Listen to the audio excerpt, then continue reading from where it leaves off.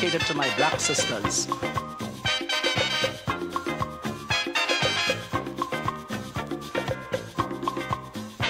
Black woman, it's time to take stock of yourself. Stop acting like you are someone else. Time to stop taking part in them beauty show. Time to throw away your lipstick and glue. To hell with Miss World and Miss Universe. They are controlled by the white man's purse. Lesbianism, dope and prostitution. It's time you overs that, my black woman. But be beautiful like Black Queen and Singer, who for 40 years fought like a tiger. And in 1624 freed Angola from Portugal, that thieving slave trader. Come on, black sister, be like Nzinga, a warrior and freedom fighter.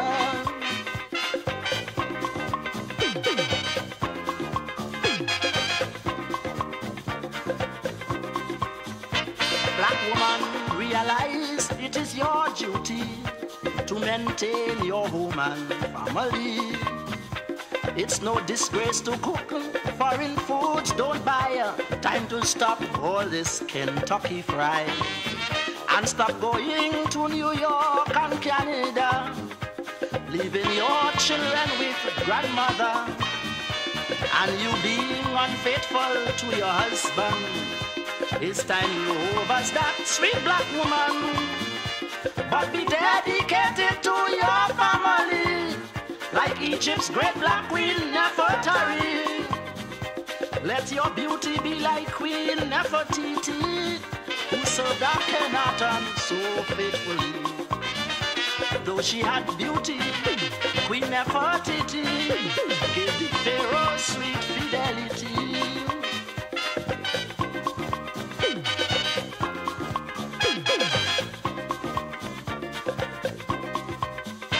Black woman, true beauty has to be natural.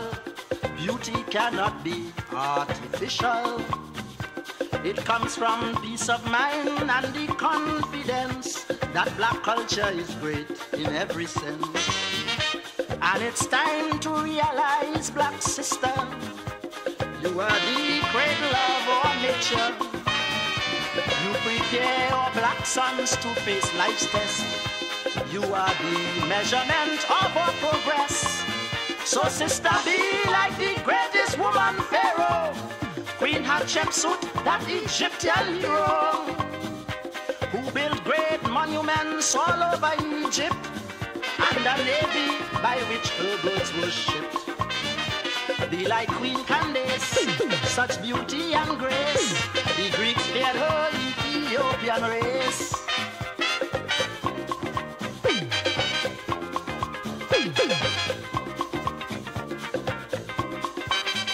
Come on, black sister, be like Makeda, the black beautiful queen of Sheba.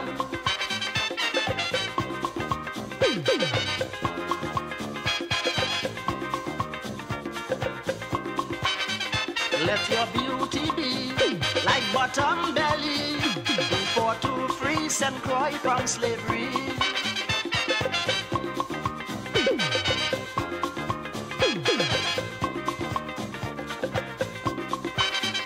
Live your life, sister, like Miss Mandela, fighting for freedom in Azania.